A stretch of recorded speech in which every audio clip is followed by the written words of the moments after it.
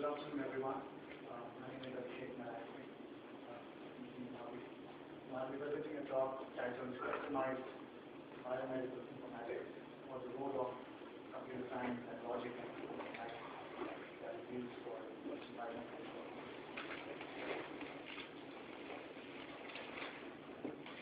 So the previous speaker gave a talk about the assembly and how to extract information. So if we think on those lines, we have, as we know, putting everyone at the same level, we have DNA as the blueprint of life. It's comprised of A, T, G, and C. And when we combine all the possible set of A, T, G, C in a cell, whether it's from proteome or whether it's inside on organs such as mitochondria or from any other part of the cell, the whole set combined together, assembled, is called the genome. And whenever two people are compared, two people will have differences in their genome.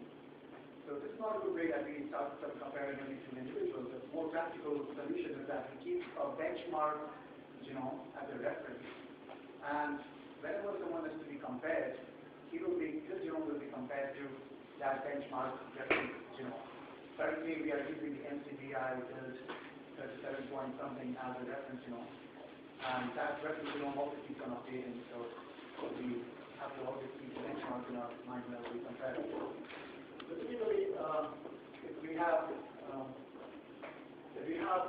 sequence of reference genome, then if we align the individual genome, if there is a change in the basis in all references, if it was present earlier, then it can be polymorphic.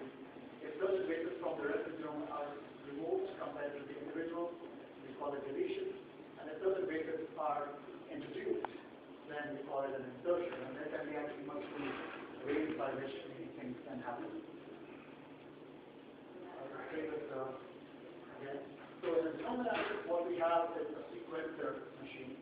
It can sequence a DNA or even an RNA, but RNA is converted to cDNA, complementary DNA, to then sequence it. And what we get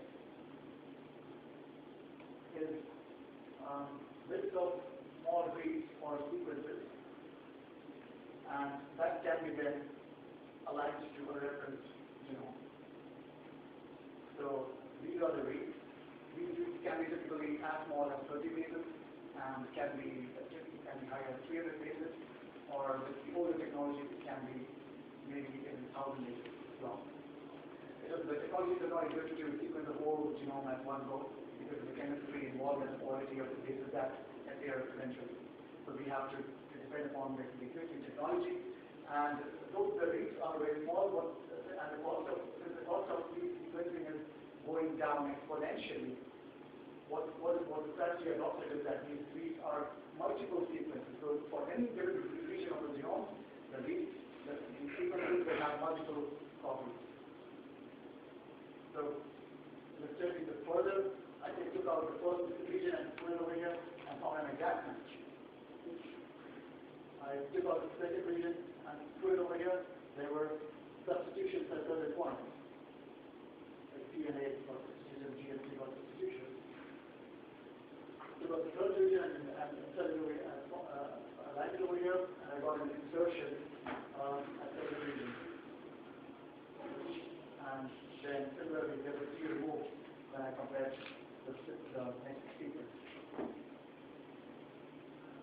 So essentially, when we align the reference, the genome sequence of an individual to a reference sequence, all kinds of variations can happen, which are broadly classified as structural variations and SNPs. SNP stands for single nucleotide polymorphism.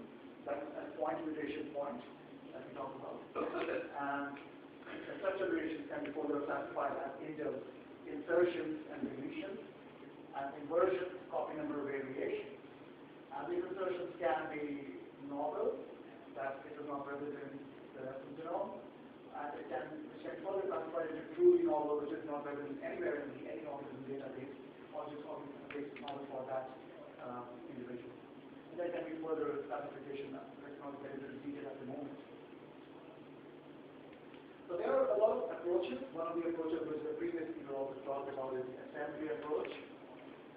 There are other approaches, the reads that we get. There can be front end, there can be a back end for a region that is sequenced. The sequence quality reduces as we progresses along the length. So we need to compromise at what point we want to stop the sequencing to take place. So typically, like Illumina company sequences say 101 bases at both ends. And it can actually go beyond, but it's not going to be useful because all the information that we get might not be reliable. So what we essentially adopted is we have a chunk of the sequence of the DNA, we read the front end, we read the back end, and we have an approximate idea of what is the insert length in between. So based on this information, we then align them to representative sequence like this, and every alignment happens in a fashion that we would not be expecting. Then it can be a deletion or an insertion as the case is. Similarly, we know that the genome is sequenced 12 times on average on every region, and we find that a certain region and a line of that is having more than 12, maybe 24, then we know that this is a region of duplication, or maybe copy number variation. And there's still a split read method where a read itself is split, a certain region being aligned to another region and the other region to another region, and we have many of those because of the coverage.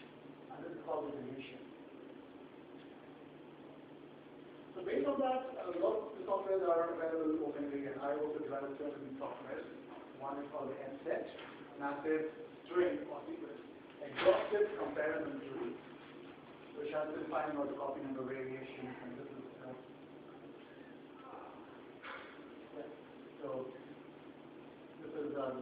MSET plot. Different coloration during the percentage identity that we got, and there are lines in between which state these are not present in one genome and present in another genome, these kind of things. And the genome break, which doesn't look much into the copy number variation, just looks at the structural variation of insertions, deletions, and steps. So this plot is essentially some combination of MSET and genome break plot. And like the previous speaker, I also compared the cellular sequence, which is the JQuery Venture genome 50%, 40% coming from other individuals, to the NCBI 36 genome assembly at that point. And until a decade ago, in 2003, we thought that the genome of any two random individuals would be 99.9% similar. So when I did the analysis of cellular versus the six, I realized that this percentage doesn't seem to be what I read in the textbook or what other people were saying, it doesn't look to be correct. And so I reported people I worked for, and they published a paper that the genome is less than 99.9%, approximately 99.5% similar of two random individuals.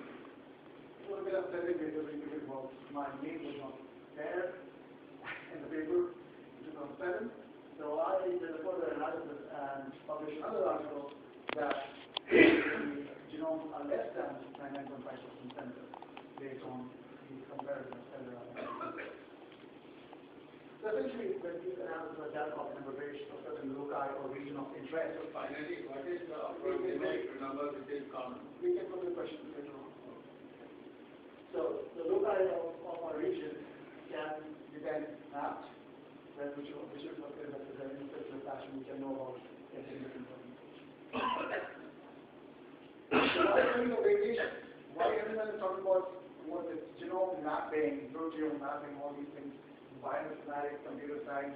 Why is it so can get so hot topic? Why are we sitting here?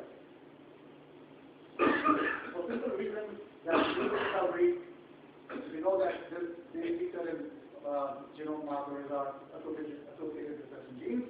We can make certain analogy with another people's genome analysis. We've also heard about GWAS, genome-wide association studies. So those kind of things can be done. Ancestry tracing. If I have a variation, probably I got it from my father or mother, or whatever the case be, and they also got it probably from their father and mother, so we can trace it in certain fashion. So we can the variations can be harmless if it doesn't affect the regulation of the gene or the coding section of the gene itself. Or it can be harmful, such as those which are fairly established, such as BRCA1 and BRCA2 in the breast cancer. And then there are heart diseases, diabetes, Huntington's diseases, series of autism, a series of schizophrenia. All these kind of diseases are really very acute diseases, and there has been a lot of genetic research done trying to link the markers that can be attributed to these diseases. And these can be actually latest as well, that they can become active only under exposure to certain physical external conditions or on the intake of certain kind of food habits or living habits. People can be carriers that they are not actually diseased persons, but when they mate with someone else, obviously opposite sex, and the offspring might combine to get the disease. So those kind of information can be extracted from this kind of genome analysis. And of course, they can also be recently, people have also started to look at the traits in characteristic extraction. Why people at all, why people, some people can be obese.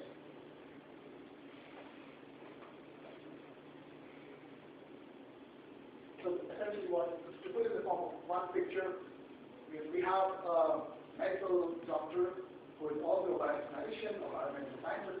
He can categorize people into subgroups like this and advise them accordingly, or give them a personalized, customized medicine or treatment or suggestion accordingly. So we are all living with our near and dear ones who are suffering from one of the major diseases. Some of the common diseases are like autism, diabetes, cancer, schizophrenia. And there are so many people around us who are suffering from chronic diseases. And even the people who are called healthy, they might also sometimes get some diseases or the other. But there is definitely a misuse of this variation that can be done. And as a health insurance company, if they get to know that this person is likely to get affected by certain diseases, they will jeopardize this insurance. The employment, human resources, they will also keep track of this. These are things we have to be aware of. And the relations like marriage or people, you get to know about your girlfriend or boyfriend, if he's going to have certain kind of genetic problem eventually, that might also be an issue which people take informed decisions later. There's also concern that if people who are not that educated, they might misinterpret the genetic results, variation results, and which a disease which can actually happen at some stage, or he might interpret that, I'm suffering from this disease, and it can be a psychological issue. So these are the things that we need to take care of. So typically, this genome analysis is the only solution? No, it's not. Because if we have an identical twin, someone is raised in America, another person is raised in China or maybe India or Europe, it's not just the genome, it's your upbringing, how your neural network got tuned in, what your background is, what the exposure is. So it's not a single silver bullet that solves everything, but it does give us clues for certain directions. So genome break was used for comparing a family of 4 people. The father, this is A105A, the mother, B, C is the daughter, and D is also the daughter. And it was compared to a reference genome, and we have the result of the genome-based software. And using this, we can extract out the SNPs and variations. Zoom in a bit. If I zoom in, these are the SNPs at certain loci, index at certain loci. And these are the SNPs at certain loci of interest. And if we do a population-wide analysis, such as this, we also found out a novel region in the Dutch population, which is not present in any database. So we can link this particular novel region to Dutch-specific population. And that was this was informatically, and it was confirmed by wet-lab PCR techniques.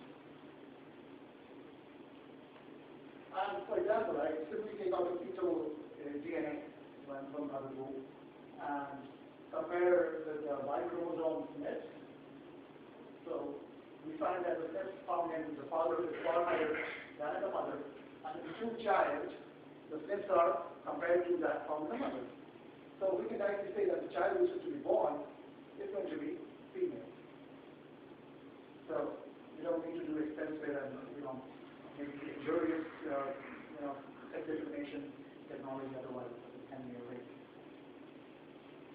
instead of SNP, this time I took this FV insertion deletion, and I found that the variations are comparatively much higher. The differences are much higher. So from this we can propose that the structural variations are more restricted. They have more selection pressure to changes, and structural variations such as FD or insertion and deletion, they are more characteristic signature for trade, health, whatever than the SNP. So here is an example. I took the mitochondrial DNA of the four family people, father, mother, and the two daughters. And it is known in literature earlier that the mitochondrial DNA is maternally inherited in humans. There has been a case reported that mitochondrial DNA can be even paternally inherited, such as in banana, but never in humans. But I'm proposing that it can be possible that mitochondrial DNA can be even paternally inherited, because here is a SNP found in father and it's found in one of the mother, one of the daughters, and not in the mother. So this is the power of informatics, which people have to do extensive, experimental design of microscopy and all those things, and then they came up with the conclusion that the sperm hybridizes between the ovary, and the tail goes off, and that mechanism sometimes fails, and so mitochondrial DNA can be sometimes inherited even from the father. So this was the discovery I made for the first time for mitochondrial DNA. And there was also one structural variation found in the mother and one daughter, and not found in one of the daughters. That was also very disturbing to know. So in conclusion, so we get to know that the genome-wide fingerprint can be more deterministic and more cost-effective, and at least it can guide us to a certain direction when we are doing the analysis. It can, such as the sex determination, and I also propose that mitochondrial DNA can have paternal leakage of inheritance. And one thing I didn't talk over here, but I can tell you now, that whenever we do organ transplant, like converting kidney transplant or something like that, there is a fair possibility of that organ transplant to go as a failure. And the reason for that is the immunological effect consequence of that, the result of it. So that means that if we can do a pre-analysis by looking at the MHC domain, which is responsible for immunological effects in human beings, that is HLA, loci, or chromosome 6, and we see that if these two people don't have much of the variations in the MHC region, then that's a good hint that this organ transplant can be successful. So that's the power of analysis, where we are all getting towards more artificial intelligence in these things. This thing I told repeatedly, that variations can be mapped to traits, phenotypes, diseases, etc. with a degree of confidence. We can't say that this is good. If you have this test, you are going to suffer with this. There is certain confidence based on what we already have observed from the database that such a percentage of people have been reported for this kind of phenotype. And the last thing that I mentioned, that structural variations are more specific characteristics of an individual. They are more a characteristic signature for a trait or disease specific than the thing.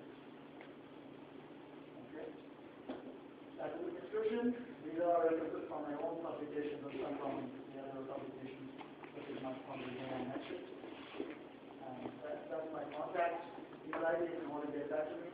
And that's my website, where you get to know more about the software and the work that I do. Anything before we begin? What percentage of genes, according to you, are common among various individuals? So, the percentages that have been reported, those are to random individuals. Obviously, when we take a very unhealthy person who is suffering from lots of diseases, for example, say hypertensive person who is suffering from liver disease, heart disease, diabetes, any number of diseases that one suffering. Okay. So then obviously he will have big sections of genome or gene region, gene regulatory region that will be missing. And if I compare that individual with a healthy individual, such as you or me or anyone else, it might be like just 80% or 80%, and it might be even 95%. But two random individuals we talk about, healthy people, we get an estimate that, okay, if it was 99.5%, I think it can be roughly less than 99.5%. More questions?